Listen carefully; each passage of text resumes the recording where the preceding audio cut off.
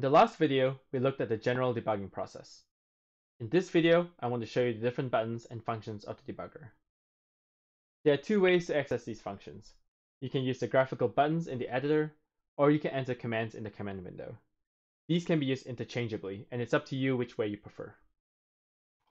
Let's switch over to MATLAB. I'm going to use our example of the logic error here, and just create a breakpoint on line 1. And now I'll run the code to enter debugging mode. Okay, let's have a look at the buttons up here. We're already familiar with the step button. All it does is executes the code on the current line and moves the arrow to the next line. Now instead of clicking on the button, you can do the same thing by typing out the command dbstep dbstep in the command window. So db here stands for debugger, and step refers to the step function. When I hit enter, you see that MATLAB has now run the next few lines and has now stopped on line 6. Okay, let me just restart the debugging here. Now the next button that you should know is the continue button. The continue button will continue code execution until it comes to the end of the file or another breakpoint. To show you what I mean, let's just click on the button. And we can see that the code has continued to run to the end of the file, and it didn't stop anywhere else because we only have one breakpoint in the code. So let me set a second breakpoint on line 6. Okay, now let me run the code again. And this time when I click continue, you'll see that MATLAB has run the first few lines and has now stopped on line 6, where the second breakpoint is.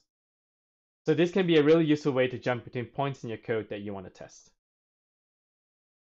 Okay, let me just restart the debugger again. Now, just the same as before, instead of clicking on the button, you can enter a command in the command window. And in this case, the command is dbcont, so db continue. Okay, now the last command that you might find useful is the quit debugging command. So clicking on this button will stop the debugger and return you back to the normal MATLAB command prompt. Now let me run the code again. Now again, you can quit the debugging mode in the command window by typing in the function dbquit or dbquit. Now you can mix and match these commands. So perhaps you could click on step here and then type in dbstep if you want. It's up to you, they're equivalent. You should use whichever way you find most convenient. Now one last thing I'd like to show you. Imagine that you now have multiple breakpoints in your code and you want to clear them all at once. You can right-click on any of these breakpoints and select Clear All Breakpoints. And now you can run your code to test it. Okay, so here's a quick summary of the 3 keyboard debugging commands that we have covered. dbstep tells MATLAB to run the current line and move the arrow to the next.